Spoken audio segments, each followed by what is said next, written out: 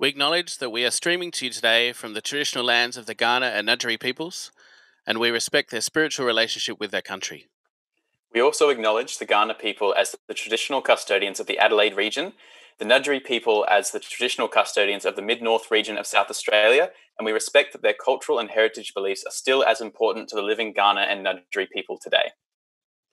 We extend that respect to all First Nations people watching and sharing with us today. Hi, I'm Sam. My name's Jacob, and we are both moderators at MOD. What is MOD, you might say? MOD stands for Museum of Discovery, and we are a future-focused museum that explores art, science, and innovation. So what is TV? Maybe you visited us before, maybe you haven't. MOD TV is the latest venture for MOD, with live content streaming directly to your screens 4 days a week. That's from Tuesday until Friday. Today, we will be engaging with the themes of connection, well-being, and disruption, and looking deeper into our exhibits, hosting games, and more throughout the week. Our current online exhibition at MOD is Life Interrupted, where we're exploring well-being and connection in a disrupted world. Today, we want to focus on well-being, and to help us do that, we're pleased to welcome Grant Hall. Grant is a consultant, researcher, creative event manager, and educator focused on harnessing the transformative power of culture and the arts to solve our most pressing challenges. Through his business, League Cultural Diplomacy, Grant helps individuals and groups to drive transformational change using culture and arts-based initiatives. Grant is also an academic at the University of South Australia, lecturing in the Arts and Cultural Management program. Hi, Grant. Welcome. Hi, guys. Hi, Jacob. Hi, Sam. Just a reminder to everyone watching at home, if you have any questions or comments, put them up in the Twitch chat stream, and we'll try and work them into today's chat. So, Grant, your work on transformational learning experiences in tourism is incredibly relevant to the theme of well-being that we're discussing today. Perhaps you could give a little introduction to our viewers about what transformational learning experiences means to you and how your interest came about in the field. Well, transformative learning or transformational learning is to start with, it's an academic field about a learning style. It's a style of learning where people experience profound change through perspective transformation, so that their mindsets change about certain things, and that can serve as the basis for behavioural change as well. Now, for me, the reason why I'm studying is that I think we can kind of see the state of the world at the moment, and we know things that have to change. We know things have to change at a societal level.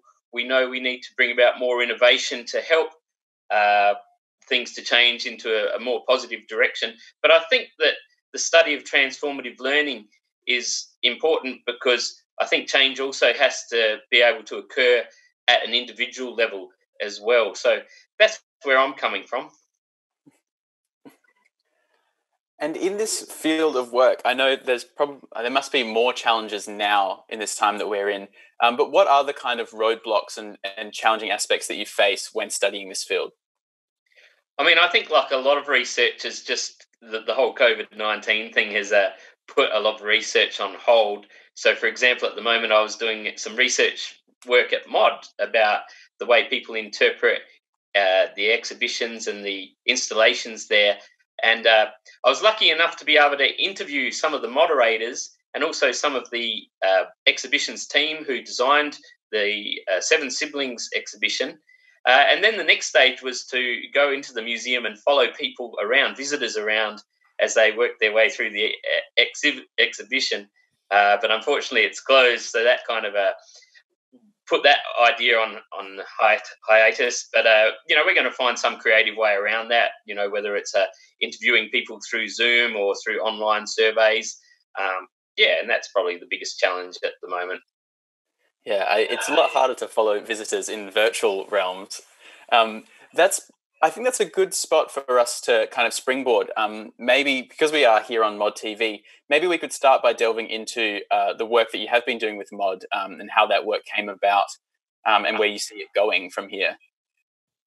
Sure. Well, a few years ago, I decided that I wanted to do a PhD in something along the lines of how my background's in the arts industry. I've got a long history in arts management. I lecture in arts management at the university. But what I've always found about the arts is that there's a lot of power in the arts to actually change people's opinions, change their viewpoints. But it can change communities, it can change societies. The artistic experience can really change a lot of things, and there's a lot of kind of untapped power, I think, in the transformative power of the arts. And I saw that throughout my professional life. I worked for youth arts organisations in Northern Ireland, which is a very troubled part of the world, particularly when I was working there. I've worked with Indigenous communities on arts projects. I've worked in arts and health, where I've seen how the arts engagement with arts activities can improve health outcomes and this sort of thing. Now, a lot of people know this, and there's a lot of research that says, okay, there are a lot of health benefits from engagement with the arts. But a lot of it's more anecdotal. I wanted to zoom in on exactly what it is that makes the arts so powerful, and I really wanted to explore that into quite some depth. And that's what led me into examining the transformative power of the arts. And so when I went into do a PhD, the university said, hang on, you haven't done any research before. We'd like you to do a master's by research to start with. And I said, well, okay, I'll do that. That's all right. I've already had a master's degree before then. And what we started throwing around ideas, myself and my supervisors at UniSA, about what we might study. And we decided that innovation is an important aspect of the arts, because innovation can be driven by the arts, but not many people know how. And we wanted to look at festivals and innovation. And so this is literally how it happened. I Googled festivals in innovation, and everywhere on Google was Burning Man, Burning Man, Burning Man, Burning Man. And I didn't know much about the Burning Man event, but apparently it was the event that an event that people go to, and they for some reason they find themselves more innovative afterwards. And I thought this was really weird. What's going on here? People go to this festival-like thing and come out being more innovative and relate to how it improved them at work. And I really wanted to explore that. So what I did was I read a whole stack of research, literature, and read everything I could about Burning Man. And I should say now, Burning Man, burners, that's the name of that's what people who go to Burning Man are called, burners. They don't like Burning Man being called a festival. They see it more as like a cultural movement, something along those lines. But for lack of a better word, it's often called a festival. And so what I did was I started interviewing a whole stack of innovators who work in, like tech development, product development, and tried to find out what it was about Burning Man and their Burning Man experience that make people say that it helps them with their innovation. And largely what I found out was that through going to Burning Man, which is this big, crazy festival, which has these principles of things like radical self-expression and, cooperation and working together, no spectators, these sorts of principles. The experience of going to this event really helped people to start to think outside of the box and the like. But people also experienced profound personal change through their involvement with this event. And that profound personal change was, I later found out through reviewing the literature, kind of textbook examples of transformative learning. And so what I found was that people would go to Burning Man, they would experience transformative learning, they would go back to their workplaces, and this transformed thinking would help them to be more innovative, would give them more self-confidence, help them to, with their creativity. Often some of the sorts of changes they experienced were that they became more community-minded and they became more environmentally minded. So through this whole process, I got pretty knowledgeable about engagement with the arts and how that drives personal transformation. And then the opportunity came up at UniSA because there was a research project going where I believe that some of the management there at MOD Kristen and some other people involved at the higher levels wanted to find out about how people experience transformative learning through visiting MOD. And so they put out some feelers and I think a bit of a call to researchers who might be interested in investigating this aspect of MOD. And I put my hand up, and I think largely because of my experience with researching transformative learning through festivals, namely Burning Man, there was a good flow-on effect from researching transformative learning at Burning Man to researching transformative learning experiences through MOD visits.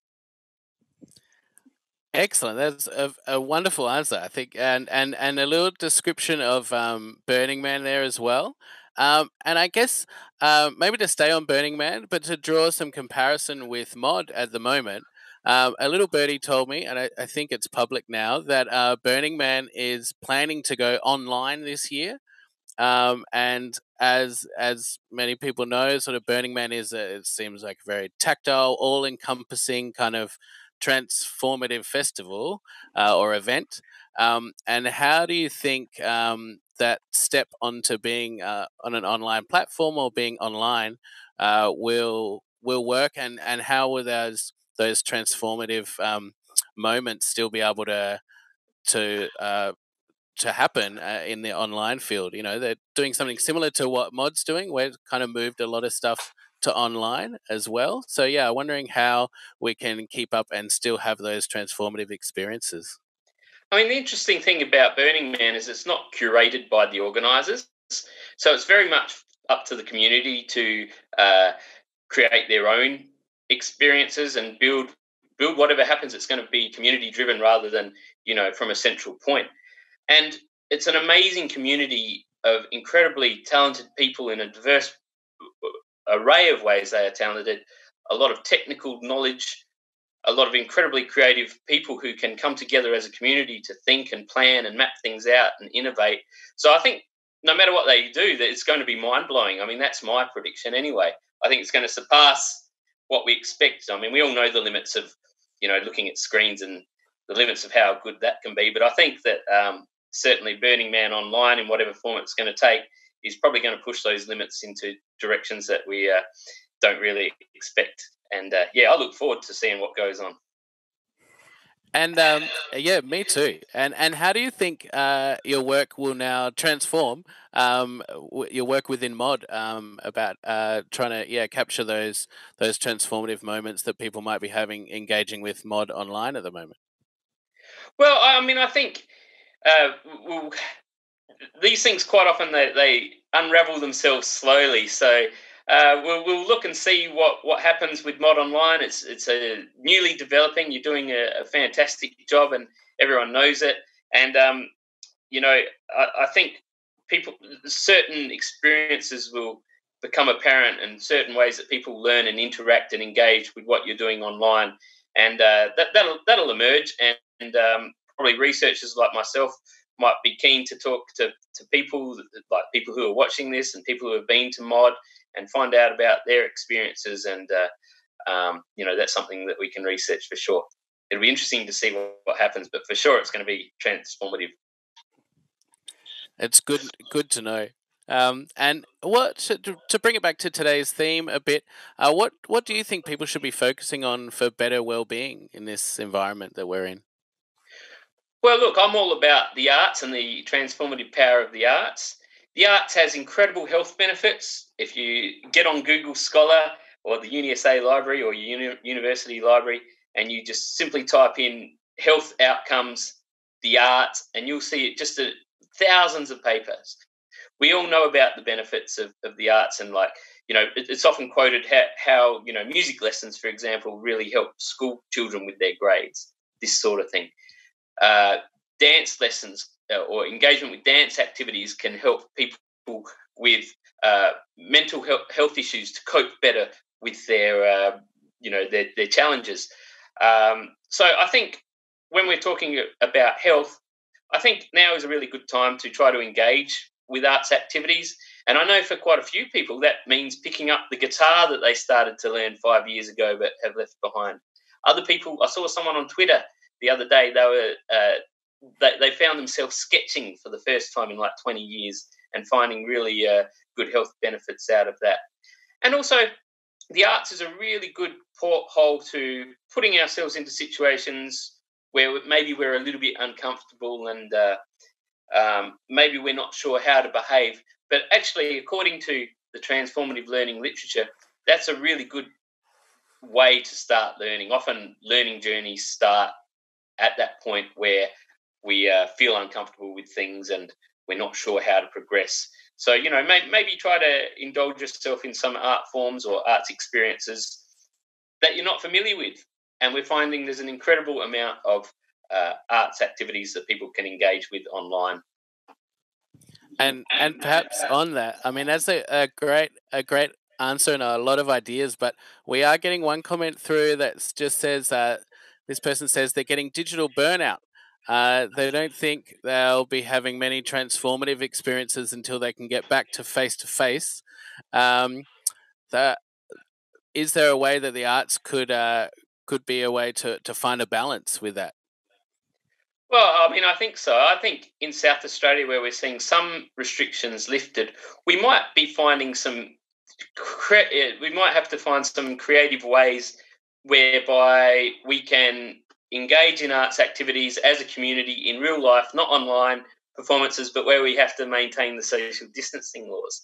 So, for example, I think I saw an article the other day about a city in Lithuania which is shutting down streets and opening up open air cafes, outdoors, but just with big tables so everyone can enjoy their meal or their drink or whatever, but they're 1.5 meters away.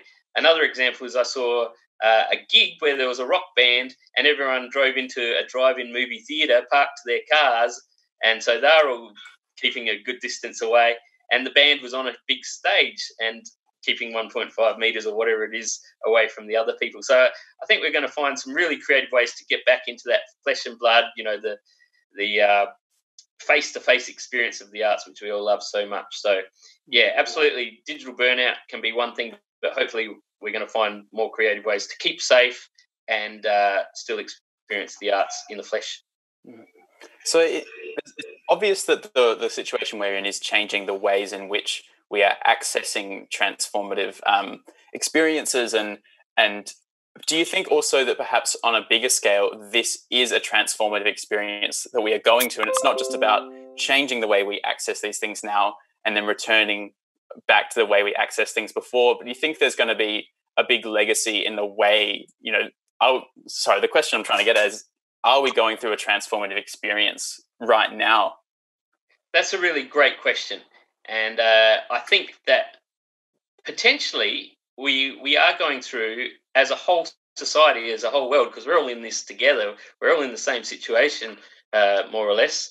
But I think it is definitely a really huge opportunity for transformative learning as a society. So if you look at the most kind of foundational research study or research papers and writing comes from a guy called Jack Mesereau, who defined that there's 10 phases of transformative learning.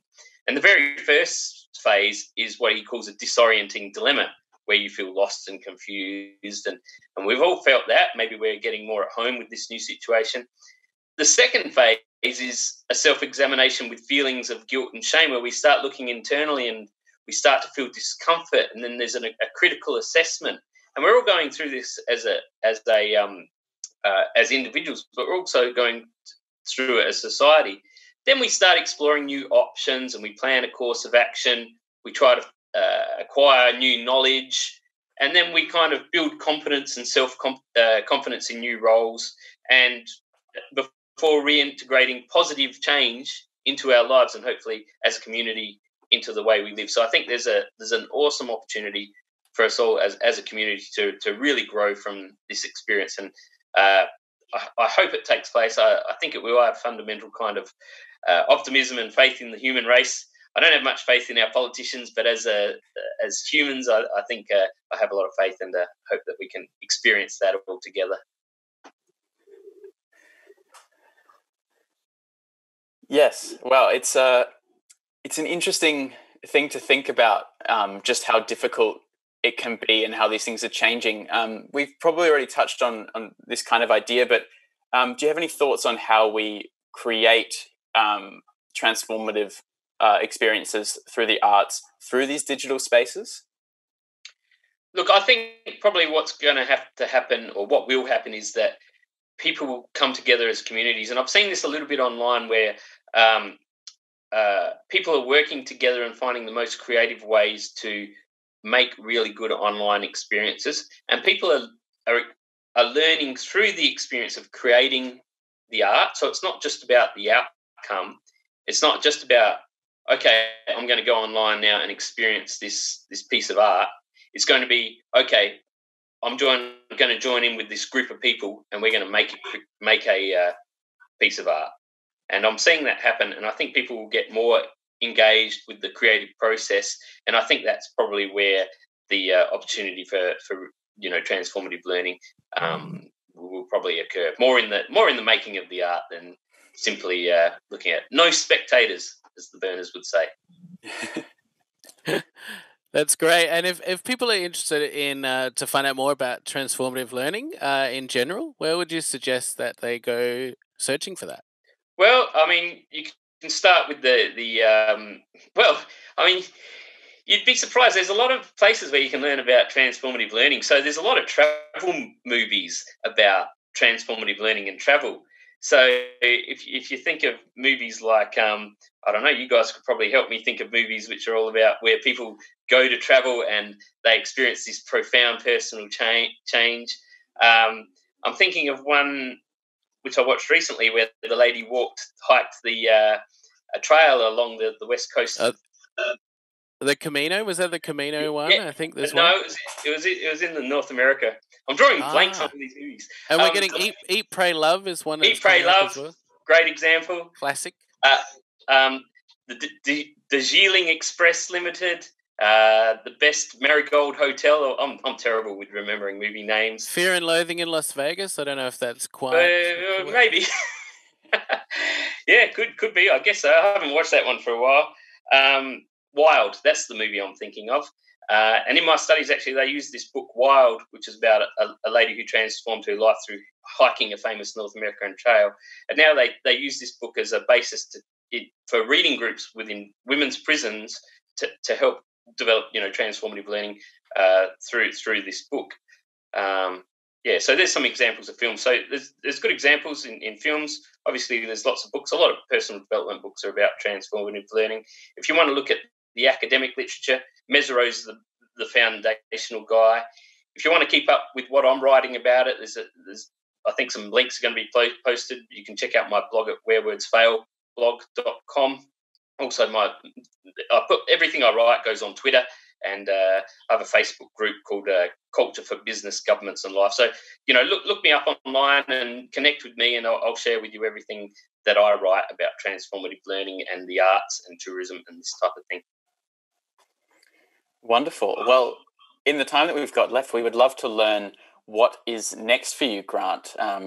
It can be hard to predict what's next for any of us, but where do you see this work going, both with Mod and your work beyond what you're doing with us? Well, I mean, I've found that I think that my work is probably more important now than when I started, because I think we are, as a society and as individuals, we need to transform, because obviously things aren't sustainable as the way we're heading. So I think it's the right time for me to be doing this research and sharing more with my, what I find and what I learn. And so for me, the next stage is I'm teaching now until I'm a full-time academic until August, and then I'm going to go back into a PhD, which will be along similar topics about the transformational power of the arts. I'm going to finish off this project with Mod, and I think that's going to be a real springboard into other learning, coupled with the research about Burning Man. And then I don't have any real specific ideas about what I want to do with my PhD, but just reading a lot of literature and trying to find inspiration about exactly what I want to narrow my research down into. Potentially, there's this way you can study and conduct research, which is called autoethnographical research where it's based on your own experiences. I'm thinking of just maybe throwing myself into a whole stack of transformative learning experiences and then reflecting on that and see how that goes. That might be a really fun way to do it. Not sure my supervisors will like that approach, but that's what I'm toying with now. Having wicked adventures and then, basing my research on that. Do any past transformational experiences spring to mind for you personally? Oh, sure. I mean, a lot of my transformational experiences and things that I've, the way I've grown as a person have come through the arts and also through travel. So travel is a great way of experiencing transformative learning, seeing how other people live, perhaps living with communities other than your own.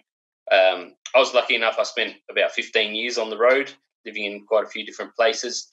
And, from every country where I lived, there was, transformative learning for me. I purposely lived in places like Northern Ireland that were post-conflict environments or divided communities because I was very interested in that aspect of where you have groups of people that, for whatever reason, really can't stand each other, and then the power of the arts to bring healing and bring people together within divided communities. So, living in those places really helped me to formulate my opinions and my interest in the transformative value and power of the arts.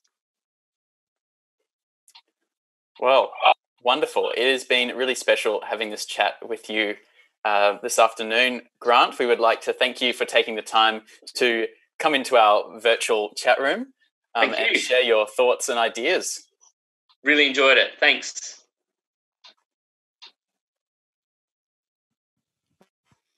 That was great, Jacob. We were just hearing about how we may be able to have a step back into some kind of live experience through the art, some kind of face-to-face through the arts. And at the moment, I think the limit in South Australia is 10 people in a room, provided the right distancing inside. And but I think we could give away a little bit that we're both work in as performers as well. And I think that there's been times when I've only had sort of 10 people at a gig and that's been fine. So maybe we just go back to that. I'm not sure. Yeah, for some of us, it'll just be like a regular Friday night, won't it? Just playing for a meal, And that's right. I'm not sure if it was quite as transformative as some of the other examples that we heard there. No, absolutely. Though some of my absolute favorite experiences of art has been in really intimate settings and environments. Whether that was purposeful or not is kind of irrelevant. I think that's a really amazing thing about artistic experience is it is communal and it's also personal. You don't necessarily require, some artistic experiences require to share it with lots of people, but I think also there's such a power in the arts that you can have a very personal, intimate relationship with a piece of art. Yeah, that's right. And a lot of times you might be experiencing the art in a environment where you are just solitary, sometimes visual art, or even at a concert or at another event where you feel kind of on your own, maybe at a cinema even, where if you're just there on your own, you might not feel too connected to the group. So yeah, a lot of the experience of art can be individual, but I think it still has that power for transformation. It was interesting hearing about the data and the research that goes into that. Absolutely. Sam, before we go, do you have what artistic experiences have transformed you? Well, you did remind me talking about small, like kind of one-on-one experiences or small audiences. There have been a few kind of short theatrical experiences that I've been to at festivals where it was just sort of one-on-one, or you were taken through a space by one person at a time, and they felt very transformative, often with sometimes blindfolded or taking away a sense, and you still having to interact with the space around you but missing a sense. I found them very transformative. What about yourself? Amazing. Well, the thing that occurred to me when we asked Grant this question was travel. I think travel has been quite a transformative thing that I've done. And I think especially experiences where you are completely removed from your normal way of doing things. So maybe traveling off grid, traveling without the safety of a phone, or in places where there are no phone connections. I found those things especially transformative because on an immediate level, your environment is transformed and you don't have any of the normal structures that you have in your day-to-day life. Yeah, travel is a big one, and we're very lucky whoever can have access to that travel. But it is definitely, transformative. I agree. We could keep talking all day, and I'm sure we will offline, and so can you at home. But we'll be back tomorrow at 4 p.m. with another edition of Mod TV featuring Emily Hilda. In the meantime, if you'd like to see more about what's happening at Mod, head to our website, mod.org.au, or our Facebook and Instagram. Big thanks to Grant Hall. And behind the scenes today, we had Hen, Becky, Kat, Claudia, and Samuel. And it's great hanging out with you again, Jacob. And thanks for tuning in. See ya. Thank you, everyone. Goodbye.